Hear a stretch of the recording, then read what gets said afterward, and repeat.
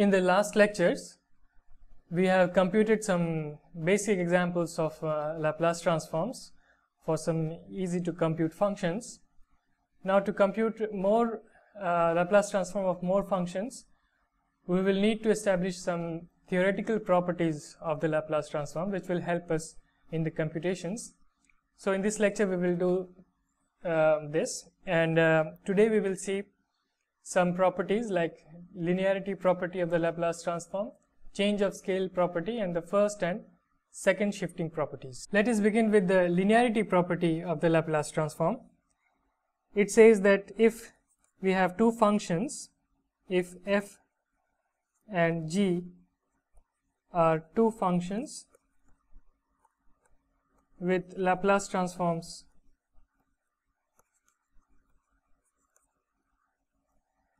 fs and gs, so our functions are again variables in t, and the Laplace transforms are variables in variables s.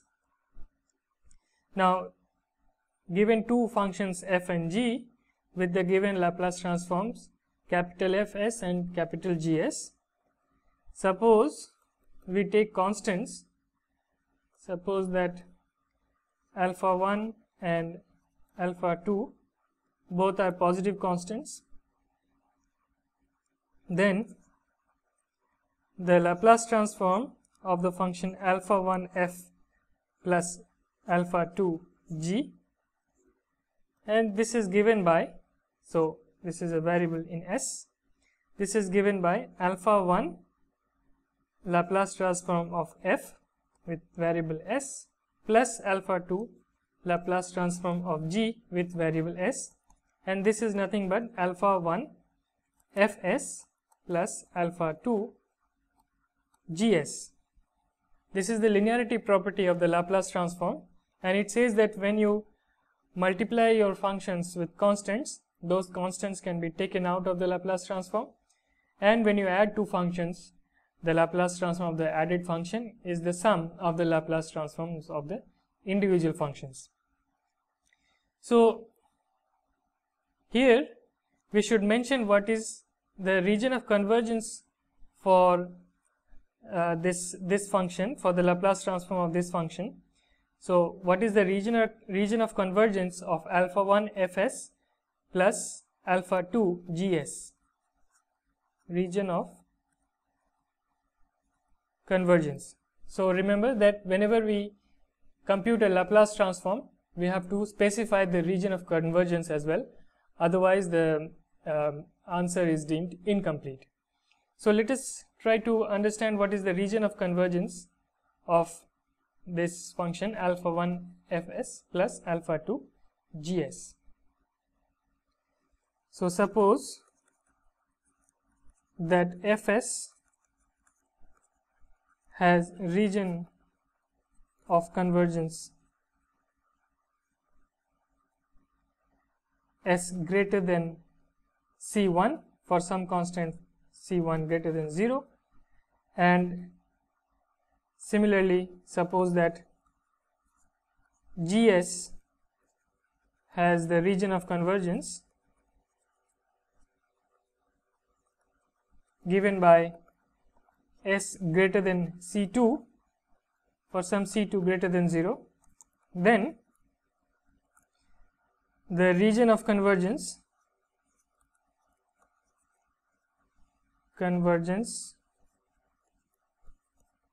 for alpha 1 fs plus alpha 2 gs is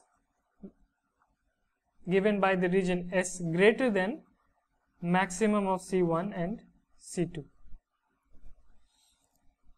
So, we have the real line, this is the s line, and suppose that this is c1, so fs is defined in this region the red arrow describes, and on the other hand suppose that we have c2 and the region of the blue arrow describes the region of convergence of GS, then the maximum of C1 and C2, so in this case this is C2, this will be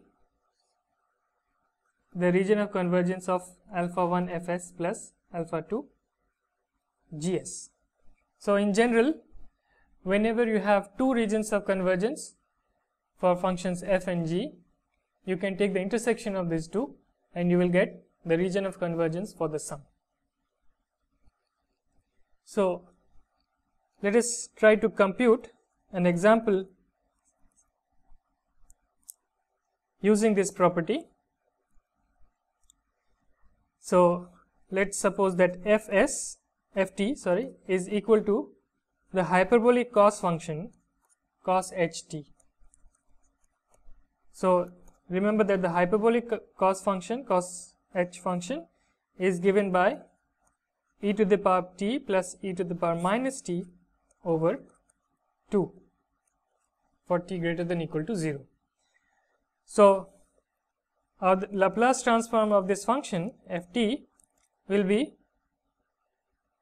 the Laplace transform of half e to the power t plus half e to the power minus t, but by the linearity property this is given by half Laplace transform of e to the power t plus half Laplace transform of e to the power minus t. And we know the Laplace transform of e to the power alpha t for any constant alpha. We have computed it before, and this is half 1 over s minus 1 plus half 1 over s plus 1. And here the region of convergence will be s greater than maximum of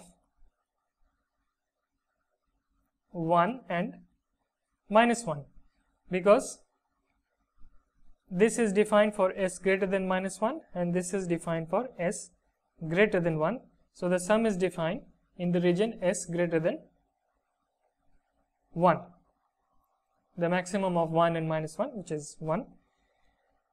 So let's try to compute this expression. So we have half 1 over s minus 1 plus 1 over s plus 1, and this is given by half s plus 1 plus s minus 1 over s minus 1 times s plus 1, which is s by s squared minus 1, and we have seen that this is valid for s greater than 1.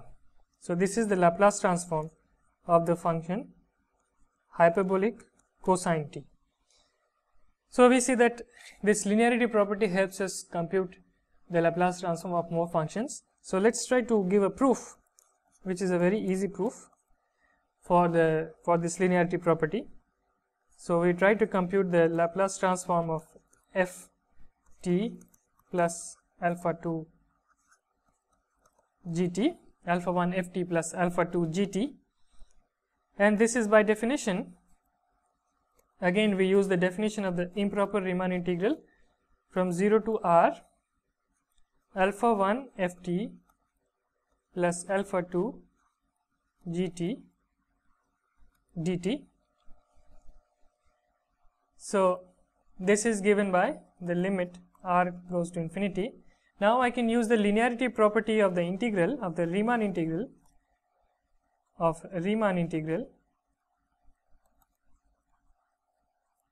to get the following expression.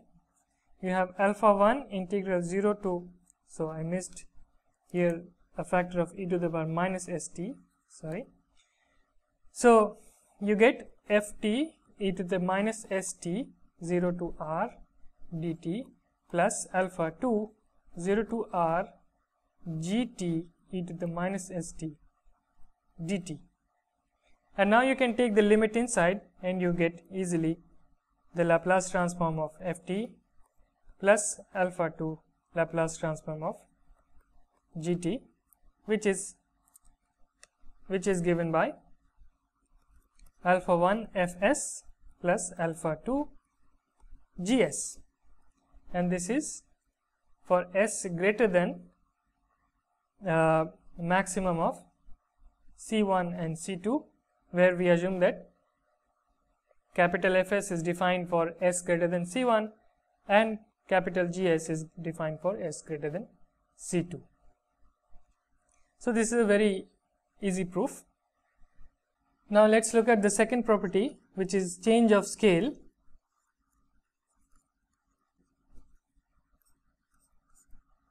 This says that suppose that the Laplace transform of a function ft is given by some function capital Fs for s greater than alpha, and so now suppose that lambda is a positive constant, then the Laplace transform of the function given by f of lambda t, so this is changing the scale of the domain of f by a factor of lambda, which is why it's called change of scale.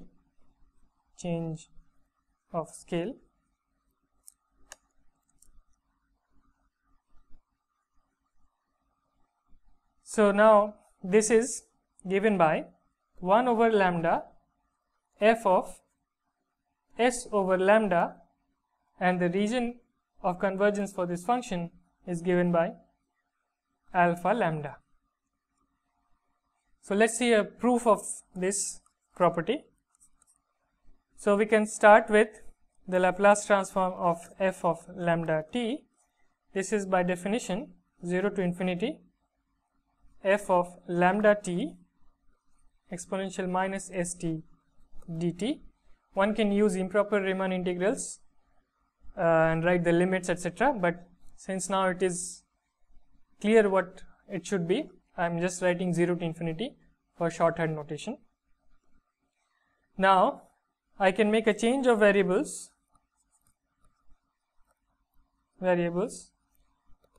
given by u equals lambda times t. So this implies that du is lambda dt, and let's look at the limits of integration. So if t equal to 0, this implies that u equal to 0 because it's just lambda times t, and when t equal to infinity, u is also equal to infinity because we have assumed lambda to be a positive constant, since lambda is a positive constant. So then our integral becomes f of lambda t st dt. This becomes 0 to infinity f of u exponential minus s. Now t is given by u by lambda and dt is given by du over lambda. So now we can take the factor of lambda out of the integral.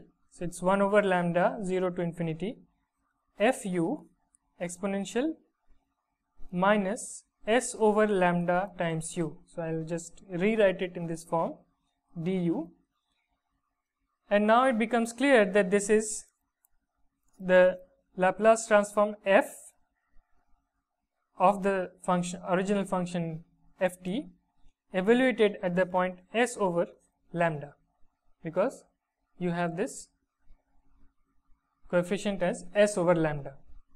The other parts of the integral remain the same.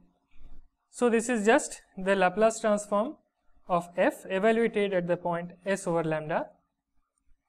Now the only thing left is to see that is the region of convergence for this function capital F s over lambda. Note that original function fs was defined in the region s greater than alpha. So since we are changing the scale here, we should need s by lambda greater than alpha, so that this capital F is well defined, and this is equivalent to saying that s is greater than alpha lambda. So we have shown the change of scale property